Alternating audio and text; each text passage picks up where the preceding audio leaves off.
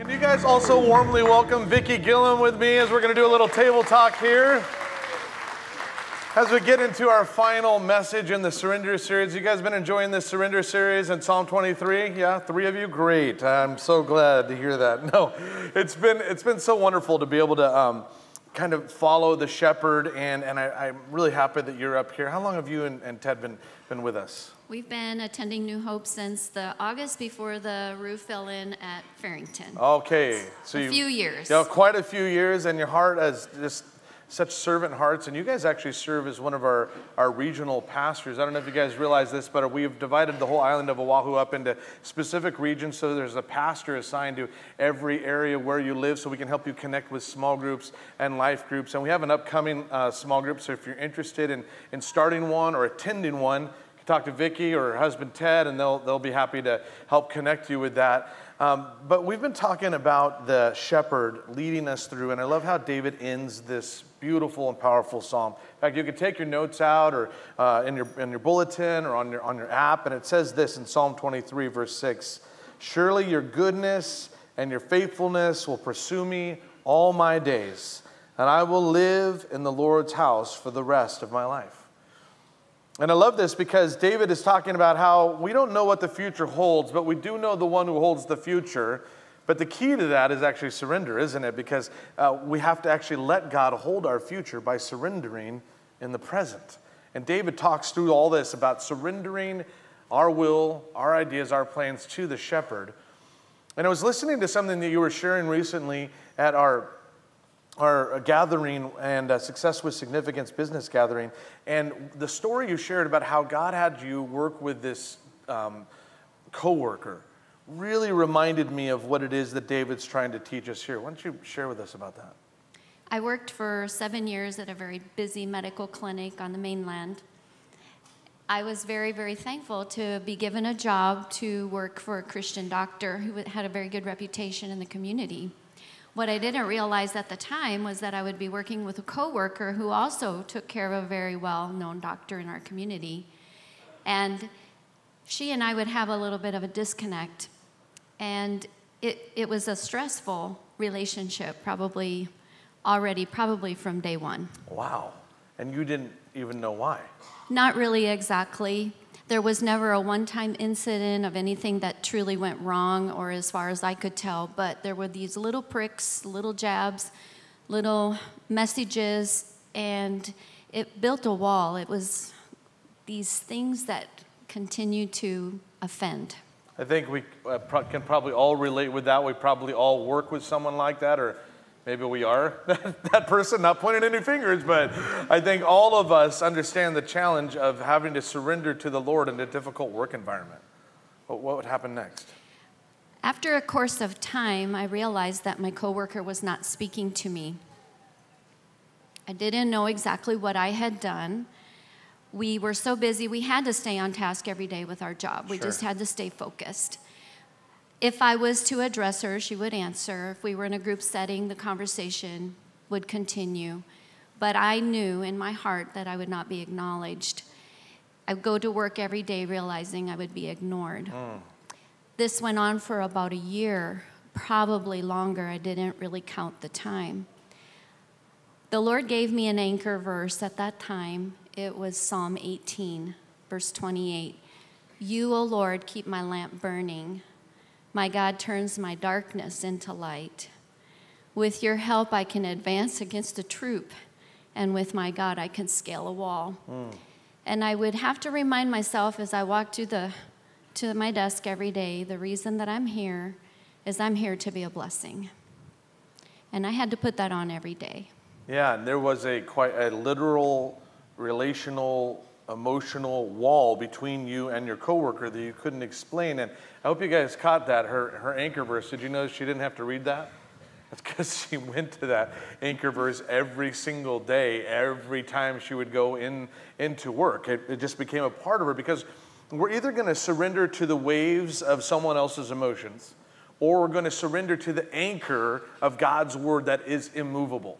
All of us have situations and relationships in our lives where it's up one minute, down the next. You don't have to go with it. Regardless of what the other person does or how they respond to you, if you can anchor yourself in the Word and the truth of God, that'll keep you stable even when the people around you are anything but stable. And so I'd really encourage you, as Vicki was exempling, to find a couple anchor verses that you would just repeat, that you would write out, that you would pray even as you're going into work or even in the middle of your day, to really help you to remember, I am going to think like Christ even in the middle of a difficult situation. So what was God asking you to do? Into our tenure there at the clinic, our clinic and our sister hospital came into financial duress. There had been talk of possibly even closing the doors. An outside company came in and bought us out. And one of the new requirements for us at the front desk was we were to call our patients every day to remind them of their appointment the following day. And of those of you who go to the doctor, you know that happens. With us being so busy, we were not in that practice. As I would call my patients every day, I realized that it was going to be a struggle for my coworker because her load was higher and greater than my own. Okay. It was at that point that the Lord started to speak to me about calling her patients as well as my own every day. When the Lord starts speaking to you, you hear it up here first, and then it takes a while to register. You have to get the two to connect. It was an act of surrender. Yeah. To be able to even make the decision to move forward that. Because the last thing you'd feel like doing to someone who's rude to you every single day is to take their workload and do it yourself. When I first presented that to her, her response was, she handed me the paper, turned her face back to her screen, and kept working. And I took that and said, thank you, Jesus. Here we go. So in that place of surrender, you had to surrender to God's command and not her reaction. And that's a really big key, because a lot of times we'll obey God as long as it works out on our end. But in this situation, even though she was totally blowing you off, you knew I wasn't surrendering to her, I was surrendering to God. Absolutely. Yeah, that's so good. And so how many calls are we talking here? We're talking about 30 to 50 calls a day. Wow, on top of your regular workload. Yes. Yeah. And how long did this continue? Probably several years. Who knows? And over the course of several years, while you're doing your calls and her calls, how many times did she thank you? Not once. No acknowledgement. But wow. The credit has to be given to the Lord that the lines of communication were reopened. And that was huge, to know I could go to work and know that that icky feeling would not be there. Yeah. Yeah, and Scripture describes that as coming in the opposite spirit. Even though she had a right to not respond well, sometimes we have to lay down our rights to do what God says is right in the moment, and that actually ended up building a bridge between you and her in terms of communication. I left that position because an opening came up for me to work side by side with my husband. We remained in that community for about another year and a half. We then moved to Arizona. While we were there in Arizona, she calls me up one day and says, hey, my husband and I are coming to visit. We want to touch base and let's go have dinner. A call you thought you would never, ever get. Wow. We got together and we had a great time. It was very refreshing. Wow. And it was very restorative. Wow. And so you guys, the relationship continued even on Facebook after that. We became friends on Facebook. And just a few years ago, I started noticing that she's attending church, and a good church at that. Yes. I That's thought, awesome. wow, how could that happen? Yeah. What happened? I don't even know what happened. At Christmas, I noticed that she had posted pictures on Facebook of taking her whole medical team with her to the Christmas program. And I thought, isn't that huge?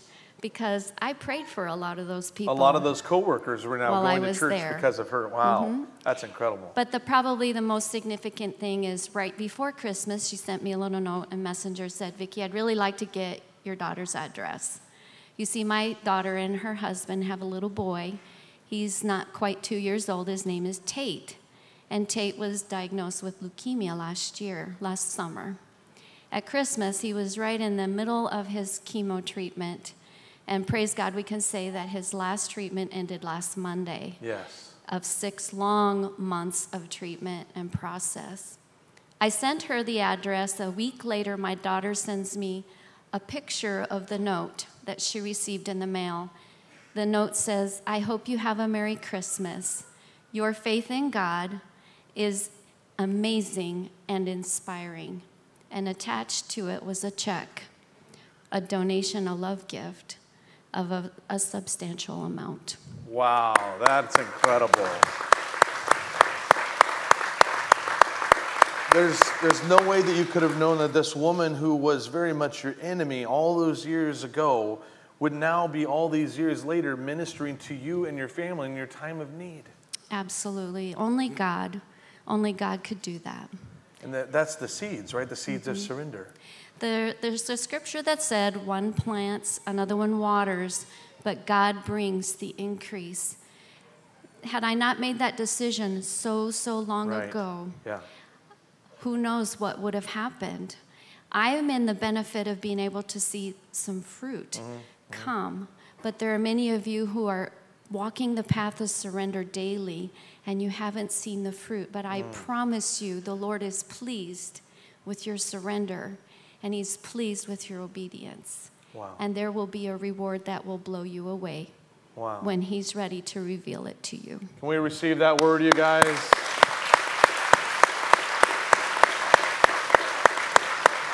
So good. I wonder would you mind if we prayed for Tate? Would you guys just extend your hands out towards Vicki? God, we just thank you for Vicki's testimony, God, and we thank you, God, for Tate, an opportunity to lift him up to you, God, even before his 2-year birthday. God, we believe that he is a son of promise.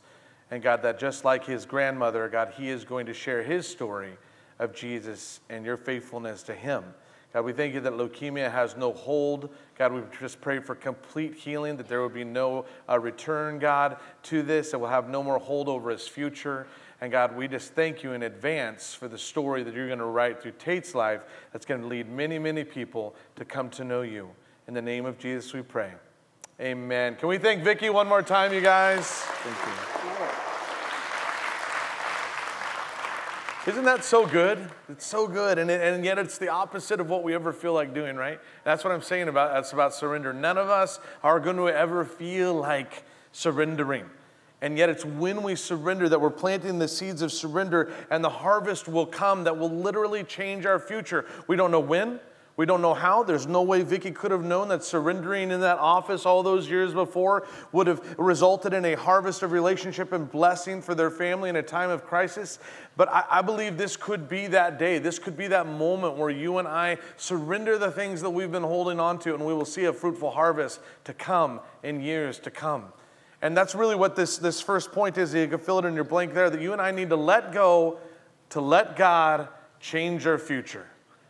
Now, we've all heard let go and let God. That's a common phrase used in church. But what's it unto? Well, it's so that he can change our future. We are letting go right now so we can let God change our future. And by holding on to it, we are preventing God from changing our future. We're trying to stay in control of the future, even though none of us actually see it. How much more sense does it make to surrender our present to the God that actually sees it all? Past, present, and future. And he really wants the best for us. We don't know what the future holds, but we do know the one who holds the future. And this idea of letting go and surrender means we got to actually let him hold it. And this is certainly the case that you see as we're going to spend a little time with Moses in Exodus, the book of Exodus. Moses was trying to take his future in his own hands, right? He knew that God was going to use him. He wasn't sure how. He tried to fulfill God's calling on his life as a prince of Egypt outside of God's timing, and tried to be the deliverer of God's people in his own strength, and ended up killing an Egyptian officer and running for his life as a murderer so that he wouldn't get killed himself. Fast forward 40 years, he's now a shepherd. And he thinks this is his lot in life. Then he comes across a burning bush as he's chasing after a lost sheep. And God speaks to him through the burning bush and says, "I am." And grabs his attention and redirects his future. It says right here in Exodus chapter 3, verse 10, "Now go, for I am sending you to Pharaoh. You must lead my people Israel out of Egypt." But Moses protested to God. Now, this is true of all of us, isn't it? It was true of Vicky. It would be true of all of us. When God asks us to let go of our present so he can change our future, most of the time it's not going to be something we want to do.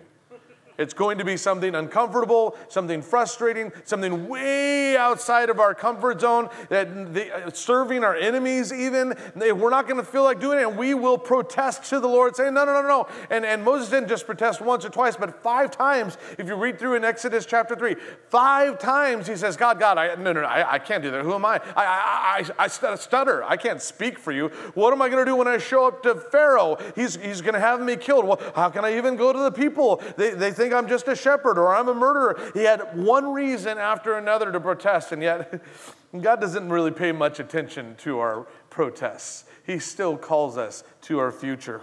Who am I to appear before Pharaoh? Who am I to lead the people of Israel out of Egypt? And God answered, I will be with you. By the way, that's a great anchor verse right there, if you're looking for one.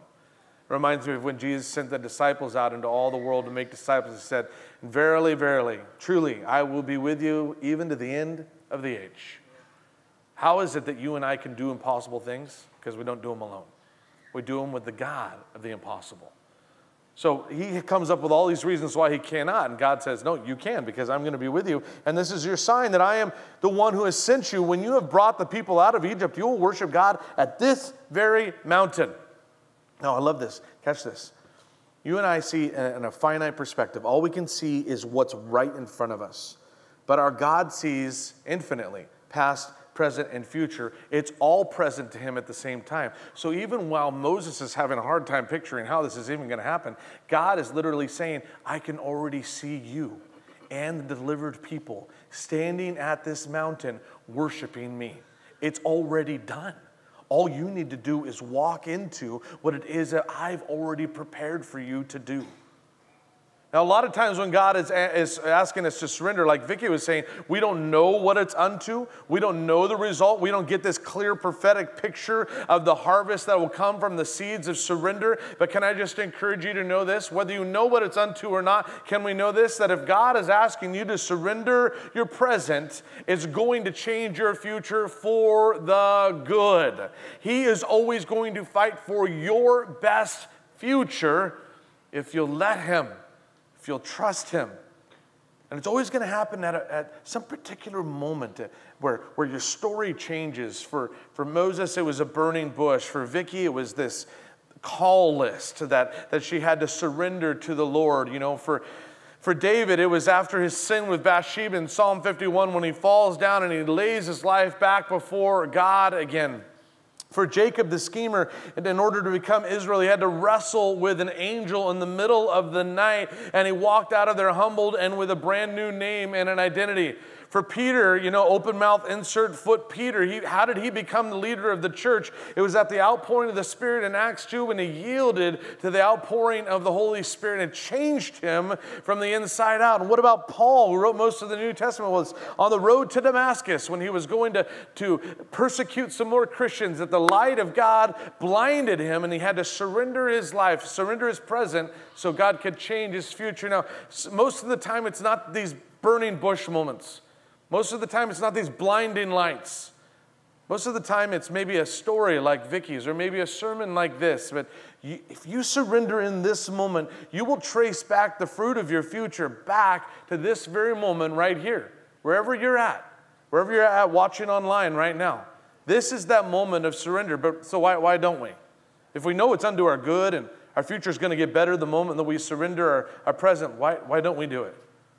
Well, because we don't want to let go of our I am not list. We have all of us have it. Moses had one. I am not a good communicator. I am not a good leader. I am not, and it just kept going and going. And until you and I can surrender our I am not to the great I am, we won't actually surrender at all. What's your I am not list look like? Well, maybe you can relate to some of these things. I'm not proud of my past. I'm not that close to God. I'm not sure, actually, that God even loves me. I'm not really able to change. I'm not a good example to follow. I'm not trusting God with my finances. I'm not confident in sharing my faith. I'm not reading my Bible enough. And it goes on and on and on. But listen, I've got good news for you. You've only got one thing on your to-do list today. Surrender your I am not list to the great I am. You surrender that list, and we all have one, whether we've written it out or not. We all have an I am list that lists immediately the moment God asks us to do something. If you can give that over to the Lord, this will be your burning bush moment. This will be the time when you're able to step into that which God has already called you to. Remember, when he walks up to the burning bush, God says, hey, Moses, take your slippers off. This is holy ground. What was he saying there? That which has brought you here won't get you there. These shoes of victimhood, of sin, of pain from your past, that which you have been wearing all the way up to this point, it may have worked up to now, but you got to leave it here. Because just like this ground, you have been made holy. Holy means to be set apart for the purposes of God. Whatever brought you here to this moment this morning, you got to take it off, just like you would your slippers. Leave it down at the feet of God and walk into the preferred future that God has for you. And here's the thing, is that sometimes in order to go forward, we actually have to go back. In fact, you can fill that in your second blank. Go back to go forward by faith. And I know it seems like an oxymoron. It doesn't even seem logical. How does that work? Go back to go forward by faith. Well, sometimes God will call us back to some things we'd rather not face in order to prepare us for the future he has planned for us. And this was certainly true with Moses. 5 times he argued with God about not being the one that God would use to lead his people. 10 times he had to go back to Pharaoh, and it was the same thing every time. He would say, let my people go. Pharaoh would say no. Moses would say, okay, here comes plague number 1. And then Pharaoh would say, please pray that God would remove it, and then I'll let your people go. He'd say, okay, and then he would, and then Pharaoh would go, no, you're not going anywhere. And over again, he would lie to his face. He would reject him. He would threaten him. And over again, Moses had to go. Eventually, you're going to be like, I don't even want to go talk to the guy. How many of you guys prefer to talk to people who reject you all the time? Yeah, me neither. And yet he says specifically right here, hey, you got to go back. Exodus 9, 1-3. Go back to Pharaoh, the Lord commanded Moses. Tell him, this is what the Lord, the God of the Hebrews, says. Let my people go so they can worship me. If you refuse to let them go, the hand of the Lord will strike. He had to keep going back because of what God was preparing him to do in the future. There's some of us that we cannot move forward until we go back to what it is he wants us to face. I was up in Eugene, Oregon this past week. I'm on the board for our New Hope Christian College up there.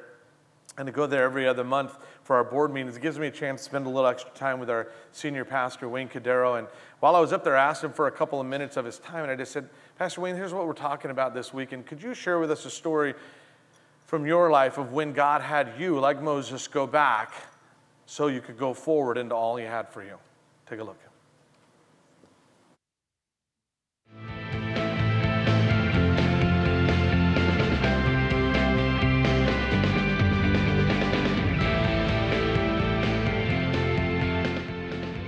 Pastor Wayne, it's so good to be with you here at New Hope Christian College Studio. My honor. Yeah, and you kicked us off so well in our Surrender series, our study of Psalm 23, with how the horse has to surrender to the rider back at your ranch. And so I love that we can kind of help finish up this series together as well.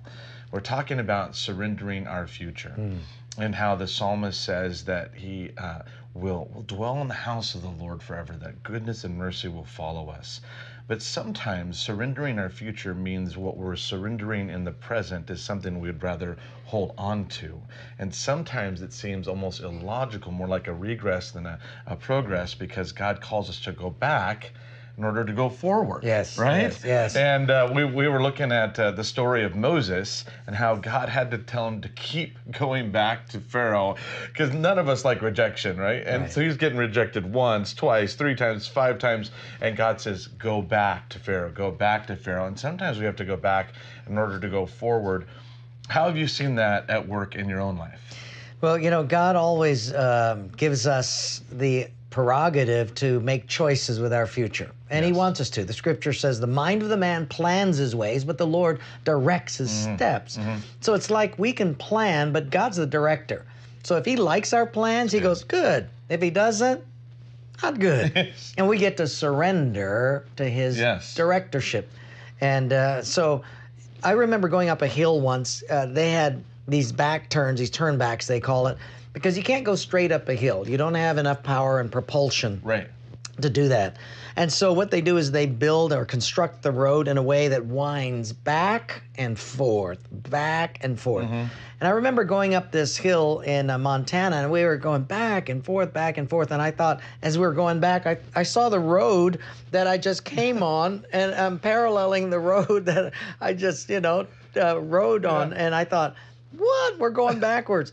But funny, it's like sometimes when we're going backwards, we're actually still progressing forward.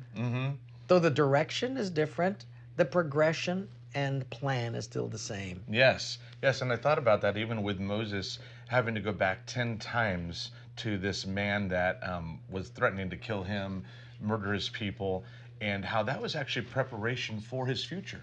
That in order for Moses to lead God's people to the promised land, he was working something in him even more important than what he was doing through him. And God kind of did that with you. You didn't even know, but when God called you from Oregon back to Hilo, you had a specific assignment, and God called you back to go forward. Tell us about that. Yeah, well, there was a little church there that was shutting down, and they were only at about 20-some people. And so it came under a certain district of our denomination. I was a district youth pastor at that time. And being from Hawaii, I was asked, would you go back and close that church down, get its records and find out what they have as far as property and disperse it to another nonprofit? But they were in debt quite a bit. So they said, shut it down and then come back and bring the records and we'll... this thing's done. Done. So I went there and talked to the people that were left, and I was sitting in Liliuokalani Park, and I thought, God, I've got to get these records, and I'm not sure. And, I was young. I was 30 years old. And I'm shutting a church down. It's like, oh, I hate doing this. And so, but my plan was to do what they told me to do and shut it down. Sitting there on the bench, God comes out of nowhere and changes direction. And He says, I'm going to give you now my direction. And the reason you came here was to shut it down, but it got you here. Now I'm going to change this, and I'm going to put something else in front of you, but I got you here so you could see the church. And the reason I brought you here is because you're moving here, and you're going to take the church. It's not done. It's just beginning. Did she knock you off the bench, basically? You're like, well, yeah, I didn't think, I thought, this can't be God, Exactly.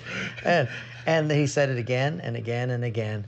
And I went home and I said, honey, I told Anna, I said, God's changing things on us here. Wow. And God had been preparing her as well. And so I love that confirmation. And sometimes, John, our plan A is God's plan B. And our plan B is His A. And if we don't turn around, we may miss the future that God had intended for us. So thank God for some of the turnbacks, because it makes us realize that God's ways are always better than ours. Yeah, so you move little Amy, little, Aaron and Anna, and you guys all moved to Hilo. And I don't know if you ever stopped to think about it, but when you first told me that story, I thought, if you hadn't gone back, we would have never gone forward with what New Hope has now become as this worldwide movement. None of this would be here. I wouldn't be able to pastor this amazing church at Sand Island, the 150-some churches that are connected directly to this New Hope movement. All of that was traced right back to that moment with you and God in the park. Yeah, and that's where God says sometimes you have to go backwards, go back to where I've called you. And then He, almost like in the Old Testament, redigs the wells. And sometimes we think they're done, they're covered up, they're finished, that's our past. And God says, well, I'm just going to take you back. I'm going to reopen certain things again. And the water's going to be fresh. Wow. It won't be stagnant. So what would you tell our New Hope Ohana that are maybe they're feeling that same challenge of the Holy Spirit in this season of transition and change. And maybe they're resisting to go back to some things because maybe it was a place of failure, a place of pain, a place of sorrow, but the Holy Spirit wants to lead them back so they'll go forward. How would you challenge them? Yeah, I would say, going back and digging up junk isn't what God is saying. What he's saying is this: you will have a past, and sometimes God's going to have you revisit that to rethink about it, but to rethink about it only with a new algorithm, a new mindset, so that the past, you start thinking about your past in a way that you start making it work for you rather than against you. And you've been thinking in a way that it's working against you, and you're plagued with that. And God is saying, revisit that only because I've reopened it, and there's fresh water that can come from that, not stale and stagnant water. And the second thing is he's saying, as you visit some of these things, I'm going to build in you courage to face it, because you will never conquer it until you face it. Moses had to face Pharaoh with courage in order to conquer that mentality of slavery. So God isn't saying go back as a slave. He's saying face the slavery so that you can overcome it. And we'll have to go back. But finally, the thing that God is saying is this: make sure that when you anchor your life, do not anchor it to your past. You anchor your life to your future. Jeremiah 29:11. I know the plans I have for you, declares the Lord. Plans not for your calamity, but for your future, for your betterment, so that you might have a future and a hope. It's for your welfare. It's for your shalom, is the word that they use. It's for your shalom, for your peace of mind, for your peace of heart. So he knows the plan. So even when you're on a turn back, remember this: even though it seems like I'm going backwards, I've anchored my life to my future. I haven't anchored my life and myself to my past. Then you can visit the past, overcome it, be courageous enough to conquer it, because you've anchored your life to your future, not your past. Well, Pastor Wayne, I think on behalf of everybody, I want to thank you for saying yes to God in that park on that day, because all of us are here because of that moment of obedience where you were willing to go back, to go forward, and I believe that our best days are ahead of us. Amen. I do too. Thanks, Pastor. Thank You guys thankful for our senior pastor?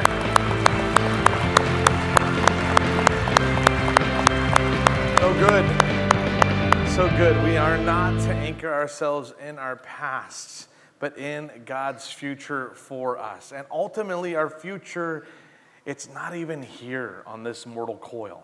Our future, that all of this is preparation for, a preview for, a practice for, is a new heaven and a new earth through Jesus Christ that we will be welcomed into. That is our future, which means this: okay, if this is not home, and I've been made for a heavenly home, and Scripture says Jesus is even preparing a home for us, then while I'm here, if this is where I'm going to learn the most in preparation for eternal life, then I can't hold back. I've got to go all in. I've got to go big. You've all heard it said, go big or go home. But what we're learning this morning is we got to go big to go home forever. And in fact, you can fill that in your final blank there. We've got to go big to go home forever. We have our forever home, and this ain't it. This world is not our home. This is practice. This is showing up to the practice field in preparation for the big game. God is saying, don't hold back. Give everything you've got with the time that you've been given to prepare for the eternal life that I have for you. When the psalmist writes, and I will dwell in the house of the Lord forever, what's he talking about? He's talking about our forever home. He's talking about you and I in an eternal relationship with Jesus Christ. This is all just prep for that. And I don't know about you, but I want to make sure everybody that I know also goes home with me. Amen? I don't want anybody here. I don't want anybody in eternity apart from God. I want them with me at the home that God is preparing for them. And the only way that's going to happen is if you and I don't shrink back. We don't play it small. We don't try and fit in or blend in with the crowd around us. No, that's not what God's called us to do. He's called us to go big. And how do we go big? Because we see ourselves the way He does, as citizens of a different place, citizens of a heaven. That we would see ourselves the way God does. And you can see that here. After 10 plagues, Pharaoh's finally relented. He's releasing Moses and the people. they're walking out as the Egyptians are showering them with gold and jewels. They're walking out victorious. And look how it describes them here in Exodus chapter 12, verse 51. So all the people of Israel followed all the Lord's commands to Moses and Aaron. On that very day, the Lord brought the people of Israel out of the land of Egypt like a what? How about that? God saw them like an army before they ever fought a single enemy. While they still saw themselves as slaves, God saw them as sons and daughters. Where they still saw themselves as just barely escaping, God saw them as already conquering. He was working out in them a different identity. He wanted them to march out of Egypt by going big. No, don't cower your head. You walk with your head high because God fights your battles for you. He did all those plagues. The Israelites simply had to obey what it is that God was asking them to do. And if you follow this story through, you see that what God is working out, trying to work out of them, is this Egyptian mindset of, oh, we're just slaves. We're nothing more than that. And God has to spend year after year to help them to not anchor themselves in their past, but rather in His future for them. And He calls them an army. Do you see yourself the way that God sees you? Do you see yourself as a victim or victorious through Jesus Christ? Because God sees you conquering, not conquered. He sees you taking the promised land, and the promised land is really a metaphor for the fact that this is not our home. Our promised land is in heaven. So while we're here, this is training to work out the old mindsets and go big into the things that God has asked us to do. Don't limit what God is about to do through you based on what it is that you've already done, because He wants to do a new work through you. Don't limit what God's about to do through you because of what you think you can do. This is not about what you and I think we can do. This is about what we know our God can do through us. You see that changing of the mindset there? A lot of times we think so small and we forget how big our God is. And our God wants to do something massive through our lives. And it comes down to this moment of surrender right here. Will we see ourselves the way that He does? And a lot of us don't, because we see ourselves through a false image. And it reminds me of, our social media is all about image. And this funny example of like every year when they do the 10-year challenge, you guys saw this recently on Facebook and Instagram. You're supposed to post a picture of what you look like in 2009 and then what you look like now in 2019, right? And it's kind of funny to look at how much you've changed. And so I'm like, I'll play along with this. So I posted a picture of myself from 2009, and I just thought, wow,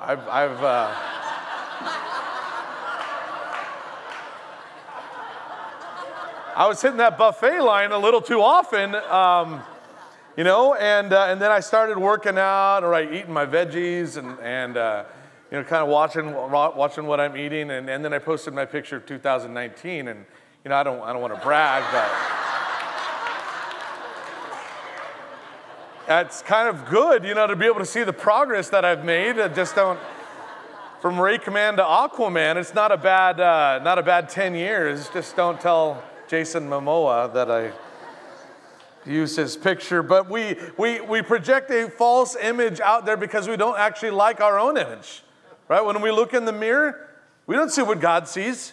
We don't see all our faults and our failures and our shortcomings, right? And yet God is saying, hey, you were made in my image.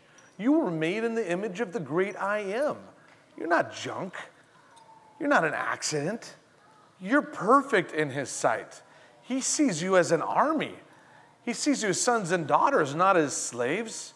Do you see yourself that way? I remember it was back there in the Diamond Head room. Well, it's not the Diamond Head room anymore as we prepare for our new entrance. But back when it was a room, we would have our staff meetings back there when I was an intern here about 16 years ago. And I remember one particular staff meeting, Pastor Wayne walks in, and he says, hey, we're running out of room at Farrington High School where we used to meet, so we're going to start some satellite sites around the island. And I'm putting together a team, and we're going to do Max Wilkins and Eric Robeson, and Jon Burgess is going to be our front lines director. And I'm like, wait, did everyone's like, hey, good job, that's great. And I'm like, did he just say, I don't even know what that is. Like, I was literally here 1 month as an intern. I was still figuring out what Frontlines was or how to do a program. And now I find out that I'm going to be on our first church plant out of the main church. And I'm like, whoa, hold on. And we hadn't had any conversations about this. There was no like, hey, why don't you do you feel like? No, it was just like, I'm thrown in on the deep end. Right? Pastor Wayne was like, hey, no, you will learn, but you're going to learn on the job. OJT, right? On the job training, which is really what God was doing with the Israelites. He was calling them an army, but they would spend the next couple of years learning how to be what God already saw them as. I saw myself as an intern. Pastor Wayne already saw a church planter. Do you see yourself the way God has called you to? Don't wait till you feel like stepping out. Don't wait till you feel like going big. God is saying go all in because I see you that way. I wonder if you see yourself the way God does. It's not in your notes, but it's up here on the screen. 1 Peter 2:9 describes you this way. You are a chosen people, not an accidental people. Not I have to settle for these. No, he chose you. You are a royal priesthood. You are a holy nation. You are God's special possession, that you may declare the praises of him who called you out of darkness and into his wonderful light. Have you ever seen yourself that way? Do you see yourself that way when you look in the mirror? Because that's how God sees you. No, not just the person next to you. I'm literally talking to you. You are chosen, royal, special. The mouthpiece that will declare to a world in darkness, here's how to find the light. That's you. That's you watching right now. That's how he sees you. No wonder we're supposed to go big. We serve a big God. It's given us a big assignment. And to shrink back or to be anything less than the big thing that he's called us to is to miss out on everything that he's designed us for. And I would just pray that before you leave today that you are surrendering those false images, those false hindrances, those things that are keeping you back from being all that God has called you to be. Because the moment that you take this to heart and you say, yes, God, I'm going to go big for you, guess what happens? The enemy comes on strong, right? People of God walking out, marching like an army. Woohoo! We're free. Then all of a sudden someone says, what's that? Ah, it's Pharaoh and his armies, and they're coming on strong, right? And then they go, what's that? Ah, and it's the Red Sea right in front of them, and how are they supposed to get across? And then they look to Moses, and they're like, just look what you've done. You've led us here to die. We're literally between a rock and a hard place here. We've got Pharaoh and his armies behind us. We've got an impossible sea in front of us, and there's no way to solve this. God, where are you? What happened there? They immediately went from victorious to victim within 2.5 seconds, right? And that's what happens. You and I were all like, yes, God, I'm going to surrender to you. I'm going to go big for you because I believe you called me to something bigger. And then the moment we get outside there, right? Just everything comes in. But I got good news for you. Remember this. David finishes the psalm by saying, surely goodness and faithfulness will pursue me all my days. That word pursue is very unique. It's only used this way once in the entire Old Testament. Normally that word pursue is used for your enemies chasing you, which is exactly what was going on with the Israelites. And if we're honest, a lot of us feel like we're running our every day, running from something from our past. And the Lord is saying this, goodness and faithfulness are chasing you. Goodness and faithfulness aren't going to let you out of his sight. Your God is with you wherever you go. You can run, but he's not running from you. He's running after you. And why is that good news? Because, yeah, we all got enemies chasing us. But if my God's chasing me, guess who is between me and my enemies? My God. My God's got my back. That means I can focus on my future. If my God's covered my past, that means I can have confidence in my present to step forward in my future. And if you know the biblical story, that army was coming on strong, and God dropped a firewall, a wall of fire that the armies of Pharaoh could not get past. And as if that wasn't enough, the God who was their rear guard was also their forward guard, and split the ocean in half so that every man, woman, and child could walk through. The God who did that then is the God who will do it again. He's the God that splits seas. He's the God that fights armies. He's the God that leads us to freedom. And that's the God that goes big for us so we can go big for Him. And there's no reason to hold back anymore. We don't got to fit in. We don't got to make sure that we look like everybody else. No, we were never meant to look like anybody else. We're a chosen people, royal priesthood, holy nation, set apart to declare the wonders of God. And all it takes is that in this moment right here, you and I would surrender our past so we can walk into His glorious future. Let's stand and pray.